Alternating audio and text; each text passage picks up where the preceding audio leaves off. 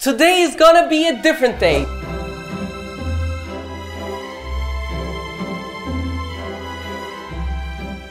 I'm going to order Arby's melt together with its curly fries. I am going to create the burger in a different way, inspired from high sides of Big Mac, greatness from Burger King, and mix it with the Arby's ingredients, take the burger to several levels up. And together with that, we have the curly fries.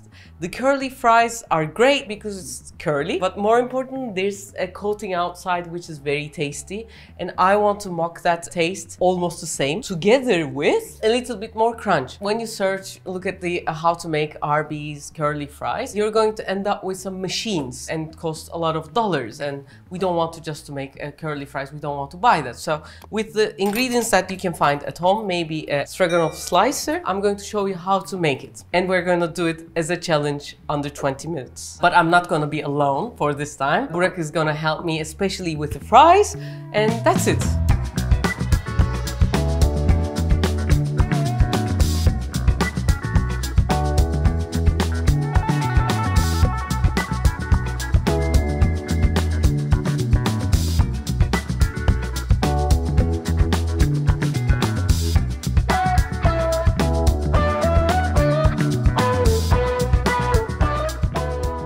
First off, of course, in Turkey, ordering in after the COVID gone crazy. So I'm going to order it from Getir. If you bring it from Getir, it's 15 to 20 minutes, so quite fast. And it's done. First, you can de-skin the potatoes. I'm going to make that sauce with several ingredients that I have.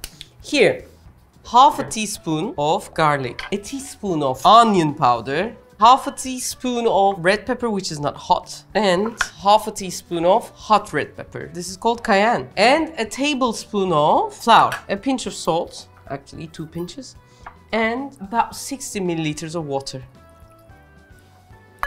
This is gonna be the tasty mixture around the fries. For the lumps, I have switched to this, and this is ready. I'm going to use this as a coating for the fries, and I'm also do a coating for the onions. Time is running!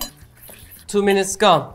Okay, so I have one big potato here. As you can see, this is a big one. There are things like this, so I'm going to cut those parts round like that. And if there is a whole kind of thing like this, I'm also going to take that part out to make it easier with the peeler. Actually, while preparing it, first with the ordinary peeler, you can make a round thing like that so that you can go around. Okay. Now I get it. Now you get it. It's gonna be like a circle like this. So I'm going to break them into pieces of two like this, and then put them in cold water. So you can continue. Okay. Now we turn on the heat. After they wait for a little while in the cold water, we're going to put it into the batter and then fry it. Before that, I'm also gonna have some onions, and onions are gonna be great. So I divide the onions in half and then cut them in. We call this piyazlık. There's no French cut of this. Probably French find it very vulgar to eat raw onions, so anyways.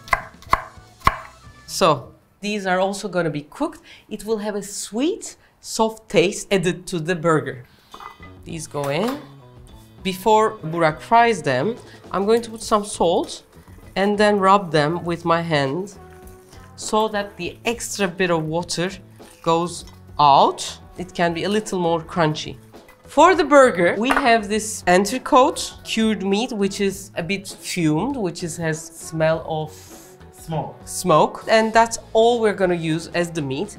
And we have here the burger cheese. These are called cheddar cheese. When they melt, it's great. I have my saucepan here, and I'm going to put a bit of cream, about a big heaped tablespoon of cream. I'm going to first melt that and add this cheese in and whisk it time to time. This will slowly melt. Now, the bread. Normally, it's like a bun like this, a classic bun which is sold. I'm going to make it like a Big Mac, so it's going to be 3 layers. When my mom makes a burger, she would just do this, and she doesn't see heat. And if she doesn't have kind of brown sides on the side, it doesn't feel the same. We have to brown it a bit, we have to warm the bread so that it's going to taste better. This is the top and the bottom. And normally we don't have a mid-level. I'm going to use one of the buns. Take the top, cut the bottom first. Take this part so that it can soak the sauce in the burger. So I can use for other stuff. So if you're gonna do it for several people, you can take the bottom, take the top part as well and use it as a medium level as well. As you can see, when she's melting, the sauce is getting oranger and nice. For the pan, I'm going to put some butter. And I make sure each part of the bun gets its share of the butter, like this. Now, the other layer, which is the meat. So I'm going to switch it like this. Is this ready, Burak? I'm going to show you. I think you dried the shape. I always dry them. Okay. If you want, you can make like circles in your hand like this. With the long ones. With the long ones and put them in. Okay. I turn it in my hand like this and put it in the heat like that. So it's going to be small curly ones.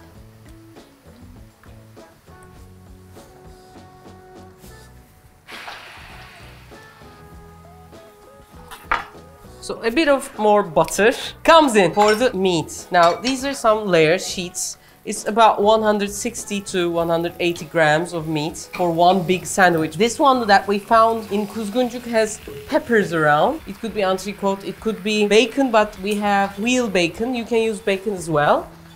This thin sliced meat with a little, not too much of whiteness inside. It should work. I'm going to fry it like this. Maybe this is too black. Now I want to show you how to get rid of the blackness, and that's very easy. Like this.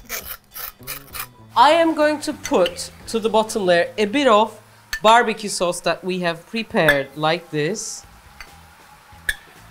Then I'm going to add a bit of cheese sauce. Ooh. As you can see, when these meat heat up with a bit of butter, the taste, the smell escalates. And I don't put it in like just thin layers. This way it's much better. A bit more of the cheese sauce, some pickles. Am I going to do the same with the onion? Yes, sir. Okay. Some of our curly fries are here. Oh, they really look nice. Now more sauce comes in. And some more barbecue sauce. How are the onions? Are there any onions? Not yet. Wow.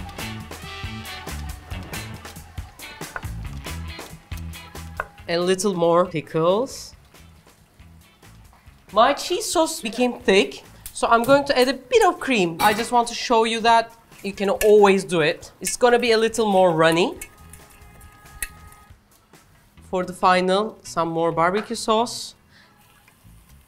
And some onions with the sauce are on top, like this. And here goes the cheese sauce. And all done. And I think the police is coming to get the burger. Wow. So, this is it. The fries are like this. They are thinner, but you don't like spend $50, $60 for the fry maker, but something that you can use every day. For the extra onions, like this. Even these parts, these are the extra potatoes.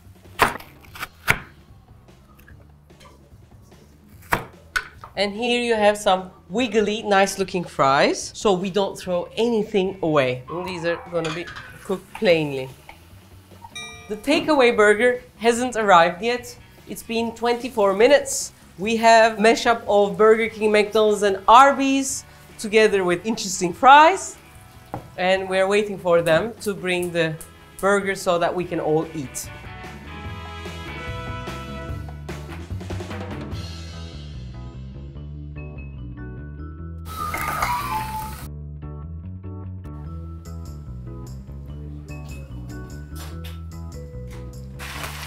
Well, now the burger is here and the fries are here.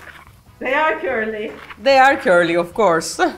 But you are going to try and say which one tastes better. And this is the melt one, guys. Oh.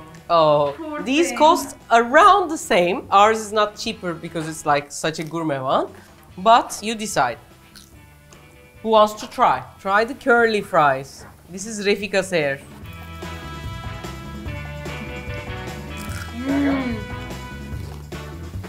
Is the taste different or same? They taste the same, but yours is crunchier. But if you like soft, they should go for that Yeah. one. Tadı aynı Hmm. ama bu tabii daha yumuşak ama bu daha çıtır. Now I'm going to cut this.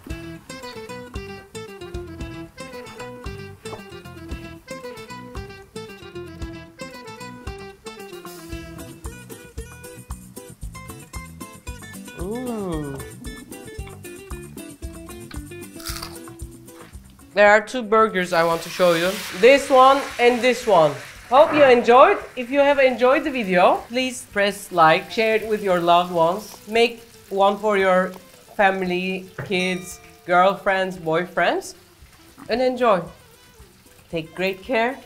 And if you like challenges like this, share it with us.